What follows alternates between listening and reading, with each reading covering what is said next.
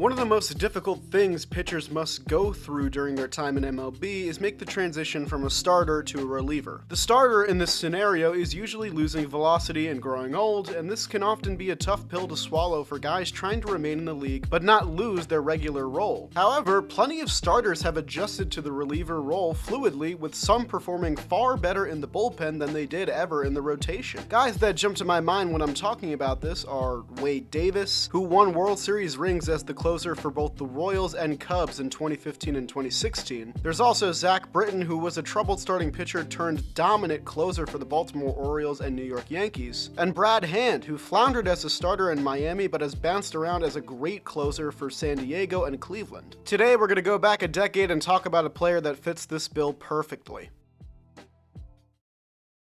I'm sure most, if not all of you watching this video are familiar with the legend of Kerry Wood as a Cub. In respect of what he did during his long time in Chicago, let's do a quick retrospective. Wood was the 4th overall pick in the 1995 MLB draft and made it to the Bigs 3 years later. He'd make history in just his 5th career start with a game against the Astros that I'm sure most, if not all of you, are familiar with. Kerry Wood struck out 20 batters in a shutout against Houston where he allowed just 1 hit and no walks. This game put Wood on the map, and despite him missing the last month of the season, he took home Rookie of the Year honors in the NL in 1998. Just so you know, this will be the most we're talking about this game today. Kerry Wood stayed consistent during his time as a Chicago Cub despite battling injuries on and off, including a Tommy John surgery in 1999 and numerous shoulder and elbow injuries during the mid-2000s. In 2003, he owned the fastest pitch in the majors, topping out at 95.4 miles per hour. This may not be considered a big deal in modern times, but back then this was a huge deal for both Chicago fans and baseball fans in general. The fact of the matter is that Kerry Wood was beloved in Chicago, and it's truly a shame he wasn't able to bring home a ring for the Cubbies. Wood is remembered most for his absurd strikeout rates, as well as his Rookie of the Year honors, but is perhaps defined most by his control issues, punctuated by a 4.3 walk per 9 rate over his time in Chicago. As his injuries continued to pile up in the mid-2000s, Kerry Wood was forced to accept a reliever role with the Cubs in order to stay on their roster in 2007, but this turned out to be a pretty good move. From 2007 to 2008, Kerry Wood pitched to a 3.28 ERA in 87 games as one of the Cubs' best relievers. However, they would not offer him a contract following the 2008 season, forcing him to sign elsewhere despite his desire to stay in Chicago. He'd signed a 2-year deal with the Cleveland Indians and become their closer, but his numbers began to dwindle. Many believe that without his all-star velocity and the comfort of having his Cubs uniform on, Kerry Wood was doomed in Cleveland. With the Indians finishing in 4th place in both 2009 and 2010, many believed it was the end of the road for Kerry Wood and it was time to hang up the cleats. But no one could have foreseen a return to dominance for Kerry Wood once he was traded from the Indians to a special team in the Bronx of New York. And this brief yet effective era of dominance for Wood would ultimately bring him home to Chicago just a year later. And this is where our story for today's video truly begins.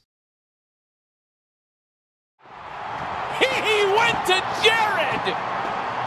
Baseball is back, and going up to the batter's box confident is a great feeling and very important. If your junk isn't protected, you're doomed. You don't want to forget to whack your weeds and keep the holes clean so you feel your best. Manscaped, the global leaders in below-the-waist grooming, have an exclusive deal for my audience. Manscaped's line of products is trusted by over 2 million men worldwide. And with technology like the Weed Whacker, the Lawnmower 3.0, the Crop Preserver, and the Crop Reviver, it's hard not to see why. In addition to their awesome line of products, Manscaped is also partnered with the Testicular Cancer Society to raise awareness for testicular cancer. So while you're buying these incredible products and protecting your downstairs area, you're also raising awareness for the most common form of cancer in men aged 15 to 35. So with all this hygiene and protection in mind, I wouldn't blame you for rushing to their website right now. But before you click away, make sure you remember to use the promo code OLIVE to get 20% off and free shipping on any products you order from their website. Use the link in the description to see what they have to offer now.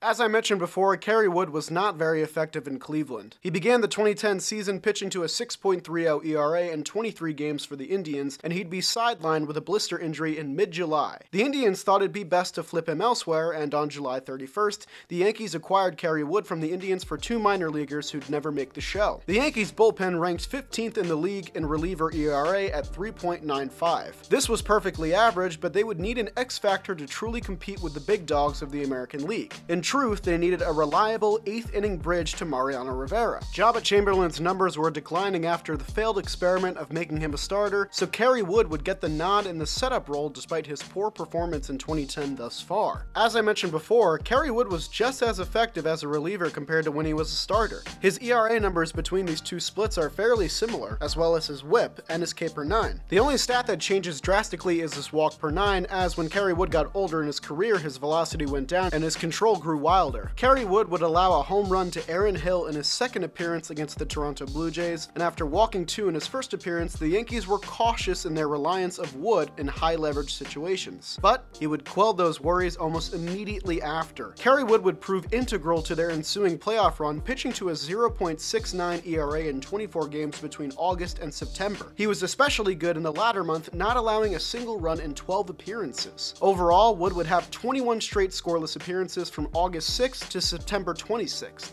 In this dominant stretch, he lowered his season ERA from 6.23 to 3.00. The second of his only 2 regular season runs allowed for the Yankees came on his last appearance of the season against the Boston Red Sox, where he'd walk 3 in 1 inning. Despite his dominance as the setup man for the Yankees, Wood's control remained an issue in spite of his great ERA. In 13 of his 24 appearances, he'd walk a batter, with 4 multi-walk appearances scattered in there as well. But Wood had a knack for escaping every jam he found himself in, and the walks never really amounted to be a huge issue for him getting outs. After the addition of Kerry Wood, the Yankees' bullpen ERA fell from 3.95 to 3.47, rising their MLB rank from 15th to 7th. Kerry Wood made history as a Yankee, posting the second lowest single-season reliever ERA in the past 20 years of Yankee baseball. From 2000 to 2020, the only reliever who was better in a stretch of 20 or more innings was Jabba Chamberlain in 2007, who posted a 0.38 ERA in 24 innings. The list of relievers since 2010 with a single-season ERA under 0.7 is extremely lucrative. It includes the likes of Devin Williams, Craig Kimbrell, Zach Britton, Fernando Rodney, and Kenley Jansen, in addition to Kerry Wood as a Yankee. So despite his control issues and the fact that many of his scoreless appearances came with runners on base, the Yankees were prepared to move forward into the playoffs with Kerry Wood as the setup man to Mariano Rivera. And Kerry Wood wouldn't disappoint in the playoffs either.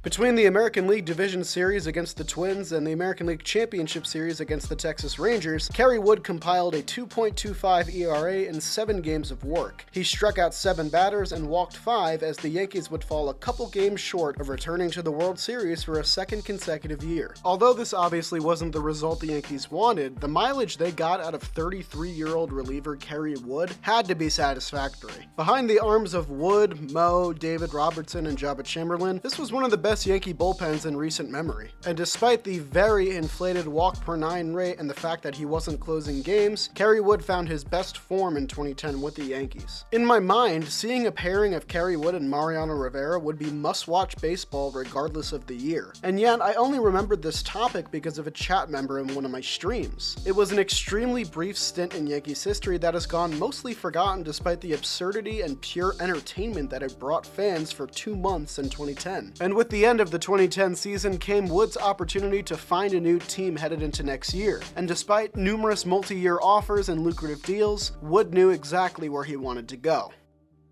Wood would get his wish granted and return to the Cubs the following year in 2011, closing out his career in 2012. Wood never got to sniff World Series baseball, but I think he got his ultimate wish in finishing his career in Chicago. And although he'll always be remembered for his dominant performance in his rookie year, we should never forget the amazing season where Kerry Wood was partners in crime with the greatest closer of all time. I'm the Jolly Olive, and I'll see you guys next time.